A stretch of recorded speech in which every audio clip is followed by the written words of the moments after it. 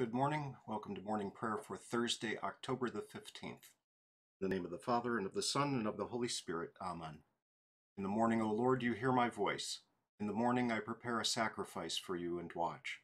My mouth is filled with your praise, and with your glory all the day. O Lord, open my lips, and my mouth will declare your praise. Make haste, O God, to deliver me. Make haste to help me, O Lord. Sing to the Lord and bless his name. Proclaim his salvation from day to day. Give to the Lord the glory and strength. Give him the honor due his name. Alleluia, alleluia. Glory be to the Father, and to the Son, and to the Holy Spirit, as it was in the beginning, is now, and will be forever. Amen. Praise to you, O Christ. O come, let us worship him. Teach me, O Lord, the way of your statutes, and I will keep it to the end. Give me understanding that I may keep your law, and observe it with my whole heart. Lead me in the path of your commandments, for I delight in it. Incline my heart to your testimonies, and not to selfish gain. Turn my eyes from looking at worthless things, and give me life in your ways. Confirm to your servant your promise, that you may be feared. Turn away the reproach that I dread, for your rules are good. Behold, I long for your precepts. In your righteousness give me life. Our Old Testament reading today is from Deuteronomy chapter 13. If a prophet or a dreamer of dreams arises among you and gives you a sign or a wonder, and the sign or wonder that he tells you comes to pass, and if he says, "Let us go after other gods, which you have not known, and let us serve them," you shall not listen to the words of that prophet or that dreamer of dreams. For the Lord your God is testing you to know whether you love the Lord your God with all your heart and with all your soul. You shall walk after the Lord your God and fear him and keep his commandments and obey his voice, and you shall serve him and hold fast to him.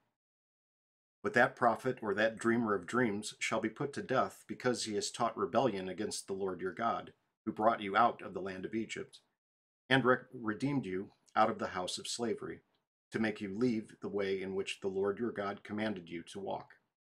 So you shall purge the evil from your midst.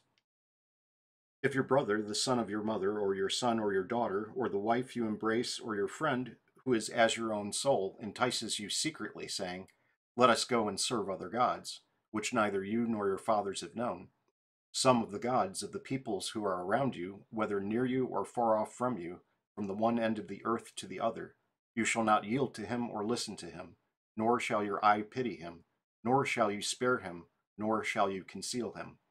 But you shall kill him. Your hand shall be first against him to put him to death, and afterward the hand of all the people. You shall stone him to death with stones, because he sought to draw you away from the Lord your God, who brought you out of the land of Egypt, out of the house of slavery. And all Israel shall hear and fear, and never again do any such wickedness as this among you.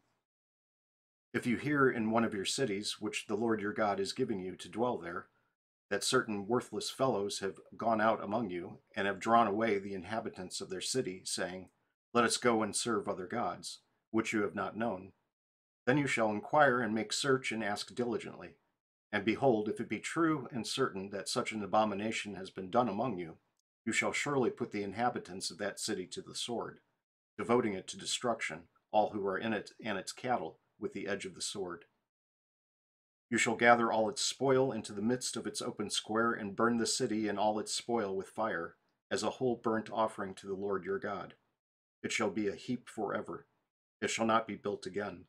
None of the devoted things shall stick to your hand, that the Lord may turn from the fierceness of his anger, and show you mercy, and have compassion on you and multiply you, as he swore to your fathers, if you obey the voice of the Lord your God, keeping all his commandments that I am commanding you today, and doing what is right in the sight of the Lord your God. Our writing this morning is from the Large Catechism, section 1. Let me tell you this, even though you know God's word perfectly and are already a master in all things. You are daily in the devil's kingdom, Colossians 1:13 and 14. He ceases neither day nor night to sneak up on you and to kindle in your heart, unbelief and wicked thoughts against these first 3 commandments and all the commandments. Therefore, you must always have God's word in your heart, upon your lips and in your ears. But where the heart is idle and the word does not make a sound, the devil breaks in and has done the damage before we are aware. On the other hand, the word is so effective that whenever it is seriously contemplated, heard, and used, it is bound never to be without fruit. Isaiah 55:11, Mark 4:20. It always awakens new understanding, pleasure, and devoutness, and produces a pure heart and pure thoughts. Philippians 4:8. For these words are not lazy or dead, but are creative, living words. Hebrews 4:12. And even though no other interest or necessity moves us, this truth ought to urge everyone to the word, because thereby the devil is put to flight and driven away. James 4:7. Besides, this commandment is fulfilled in this exercise in the word is more pleasing to God than any work of hypocrisy, however brilliant. We join together in the Apostles' Creed and the Lord's Prayer. I believe in God the Father Almighty, maker of heaven and earth, and in Jesus Christ, his only Son, our Lord, who was conceived by the Holy Spirit, born of the Virgin Mary, suffered under Pontius Pilate, was crucified, died, and was buried. He descended into hell. The third day he rose again from the dead.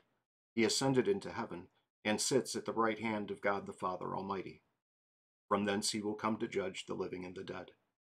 I believe in the Holy Spirit, the holy Christian Church, the communion of saints, the forgiveness of sins, the resurrection of the body, and the life everlasting. Amen. Our Father, who art in heaven, hallowed be thy name. Thy kingdom come, thy will be done, on earth as it is in heaven. Give us this day our daily bread, and forgive us our trespasses, as we forgive those who trespass against us. And lead us not into temptation, but deliver us from evil. For thine is the kingdom, and the power, and the glory, forever and ever. Amen.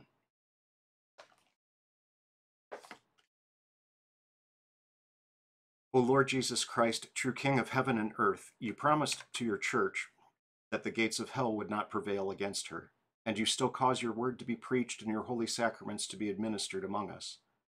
But O Lord, the sins of your people obscure the majesty of your bride. Your holy vineyard is trampled, and your blessed sacrifice stands neglected. Many think themselves strong and despise the life-giving food that you have ordained for your people, for the forgiveness of their sins. Pardon all our arrogance, and do not come to us in wrath to remove the lamp of your word from before our eyes. O Lord, we pray you, visit this vine which you once established for yourself, and renew us with the sun of your mercy and the water of eternal life. Give us a great hunger for the food of your true body and blood, and let all your faithful people ever be found in the apostles' doctrine, in the fellowship, in the breaking of your bread, and in the prayers. We implore you, O Lord, for our altar, that it may ever be a place where the medicine of eternal life, the forgiveness of our sins, strengthens us in body and soul, that disbelief and impenitence may stay far from all who come there, so that they may not eat and drink to their own judgment. O eternal high priest, let the fruit of your Spirit grow in us, which is love, joy, peace, patience, kindness, goodness, faith, gentleness, and chastity. Cause us to live in holy conduct toward one another to the glory of your holy name, here in time and hereafter in eternity. For you live and reign with the Father and the same Holy Spirit, one God, now and forever. Amen.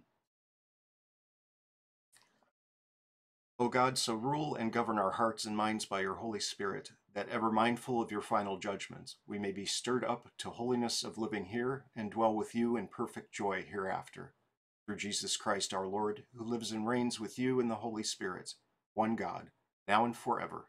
Amen.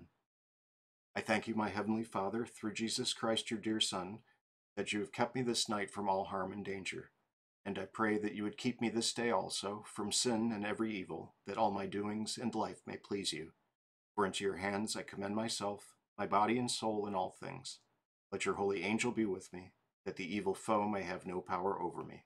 Amen. Have a blessed day.